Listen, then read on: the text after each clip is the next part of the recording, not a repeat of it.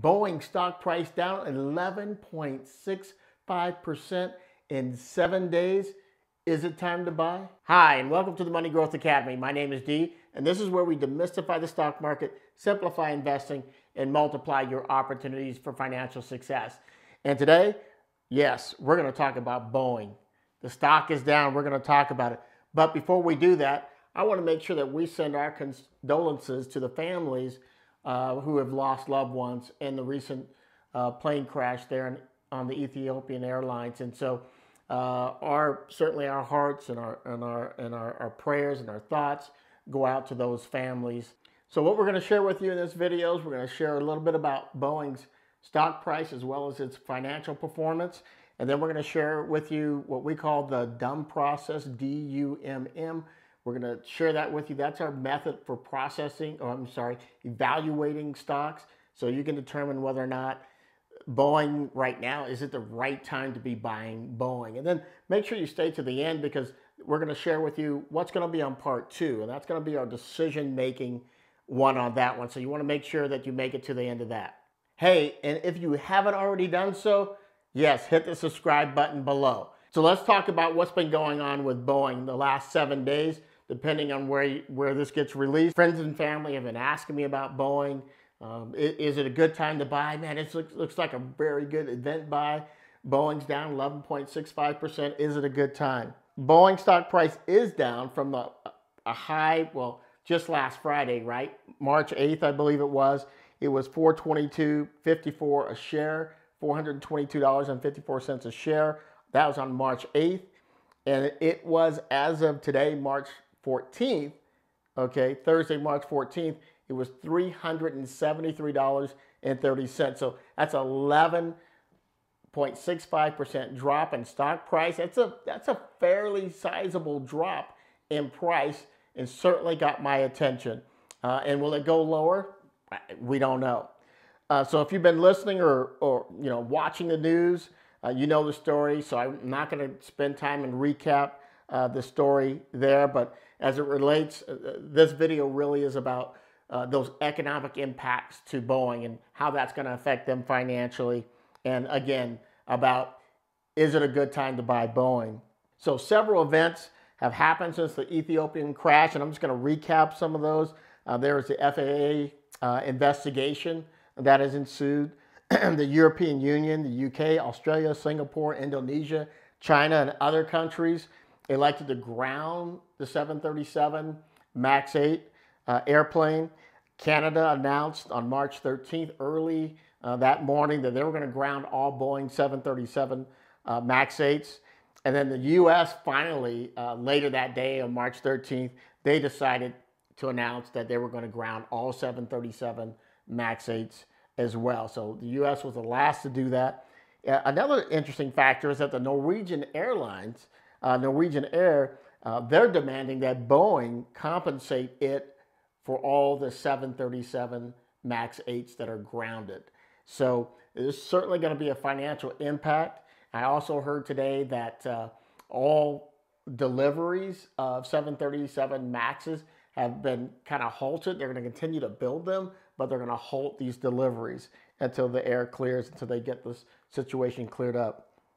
So as a result of this, again, the stock has dropped 11.65%. And the question is what to do with your Boeing stock. So if you own it, do I sell it? If I don't own it, do I buy it? Is it a great time to buy it? Well, on the Money Growth Academy, we don't give stock advice. But what we try to do is provide you some information so you can make a well-informed decision.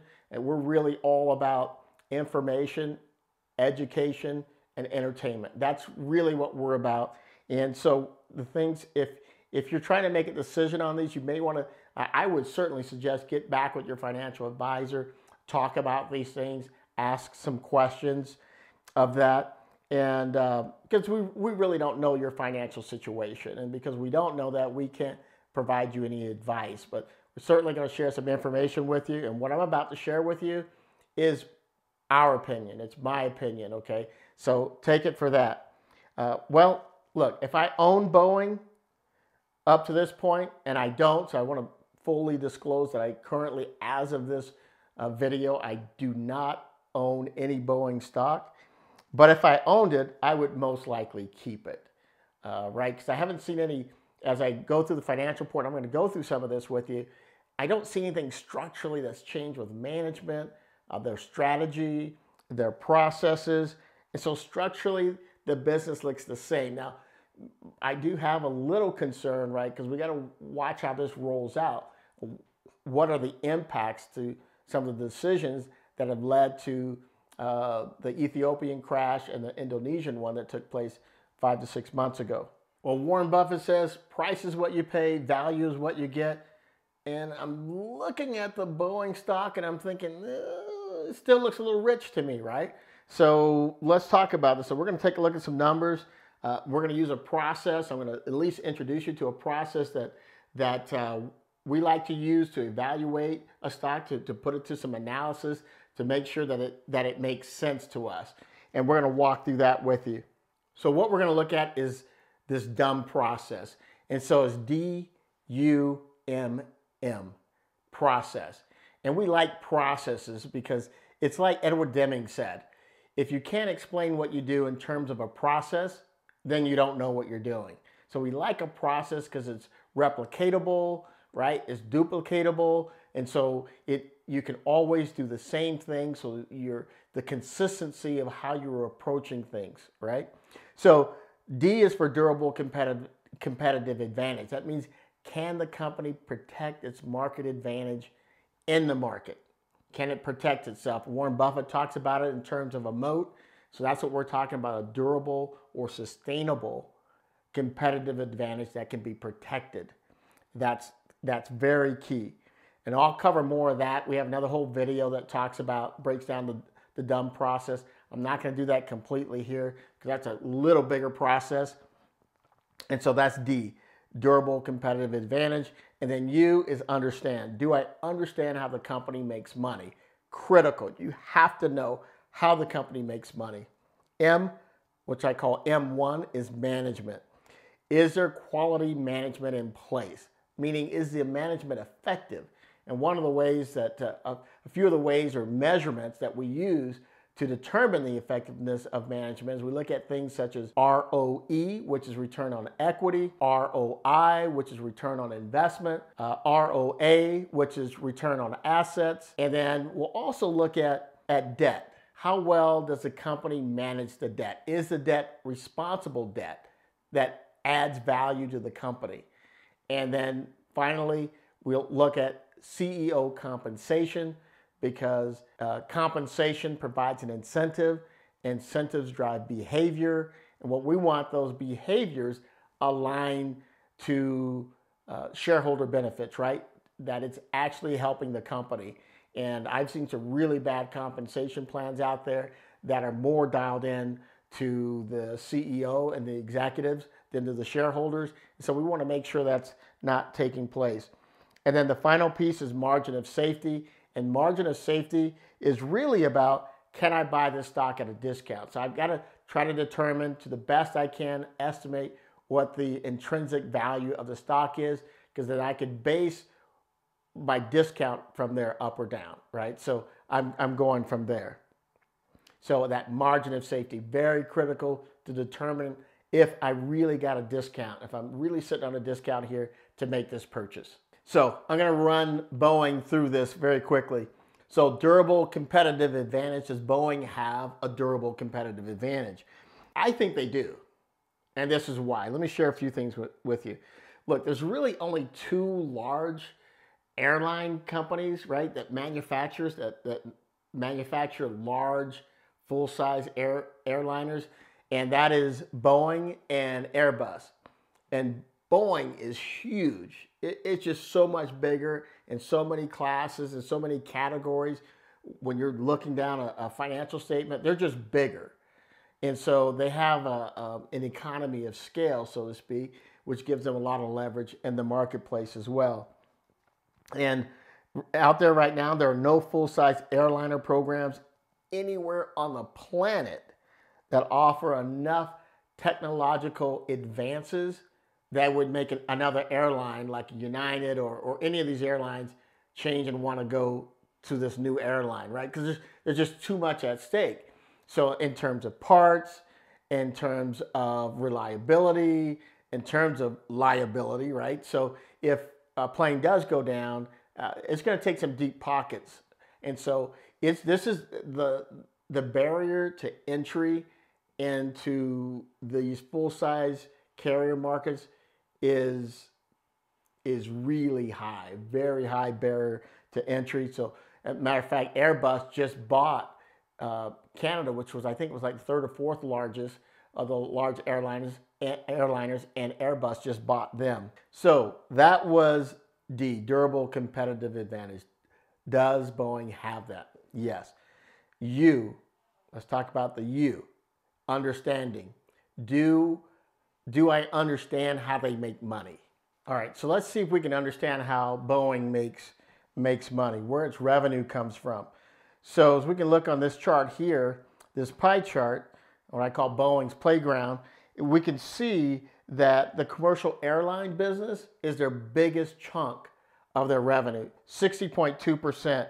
So the commercial airlines, just to give you some numbers, it represents $60,715 million in revenue for 2018, with an operating margin of 13%, and that's up 3 points from the prior year. And if we can look at defense and space and aerospace, that is 23% of their total revenue, and that represents about $23,195 million in revenue for 2018, and that's up 13% over the prior year.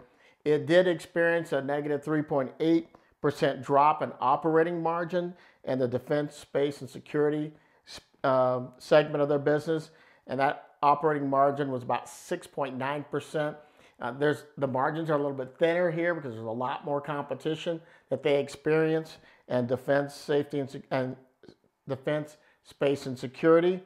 So you kind of have to keep that in perspective, even though it did decrease ever so slightly. So the other segment is global services, which includes performance-based logistic contracts, crew management solutions that they have called analytics, powered services. They just purchased KLX. They deal with airplane hardware and parts and so forth. It's like over a million numbered parts and over 3,000 suppliers worldwide. And they had revenues of about $17 billion, $18 million in 2018, operating margins of 14.8%. So there's quite a bit of margin there, even though that was down by 0.6% from the prior year. So all the information that I just shared with you, that's either on the annual statement is where I'm getting that from, or the proxy statement, right? So I'm getting it from either one of those two places. So now we've done durable competitive advantage. Do we understand where the money comes from? And we just walked you through that. And now we're going to talk about the first M, which I call M1, which is management. And I gave you a little briefing about the fact that some of the pieces that we look at, and that is return on equity, return on investment, and return on assets. So let's dig into these a little bit. So I'm going to pull these tables up so you can take a look at this. And I have a Fidelity account, and because I use Fidelity because of the type of rich reports that I need, I can get them at a glance. They're all in one spot. I don't have to go a whole lot of places to get a lot of this information. It's right there at my fingertips. And so I'm a Fidelity. That's where I do most of my trading in. So ROE, and an ROE is really about how effective it is at converting the money and invest to net income. That's what ROE is. And a good target range is about 20%. And then, as you can see here, that return on equity for Boeing was, well, it's negative 3,579%. Now, there's some reasoning behind that and the way that these airline and aerospace companies work and the sizable assets and things like that. So that one doesn't scare me that much because it can have another big swing the other way. And if you look at their historical return on equity, you'll see that. So that one doesn't really scare me at all. And then we take a look at because you can see right there in the fourth quarter, it was over 4,000%. So big swings. So that one doesn't scare me if you understand the business. And so return on investment, it's a performance measure used to evaluate the efficiency of an investment. How effective is the company, is the management team, and the investments that they get, how do they put them to work, right, to drive revenue? And you can see here, return on investment, TTM is trailing 12 months, and that is 74.5%. You'll also notice that to the very right column of that, it shows you a comparison to the industry. And so you can see that they lead the industry in that particular measurement. And then return on assets, it measures how efficiently the company is at using all stakeholder assets to earn a return. So how do they, all these assets that they have, how are they using them to generate a better return on money that's been invested in them? So that's what we're looking at there. And the target range for there, I like 15 to 20% or better when I can find that. And return on assets is 9.12, a little higher than the industry average. Not bad. Now, when you're looking at these numbers, yeah, I say like 15 to 20%, but you also have to look at the nature of the business too, right? And where those margins are. You have to look at how the, depreciate. You have to look at all these pieces to see if that makes sense in that given industry. And compared to the industry, it actually does quite well. So let's talk about the next piece. So we talked about ROE, ROI, ROA. These are all things that we use. We look in the financial statement, we look at the annual report, and what we're trying to do is we're looking for these things because they tell us how effective the management is with the resources that it's given to grow the business. And so now let's look at another component that I have within that measure of management, and that is debt. And what I'm looking for there is, can the managers effectively manage the debt?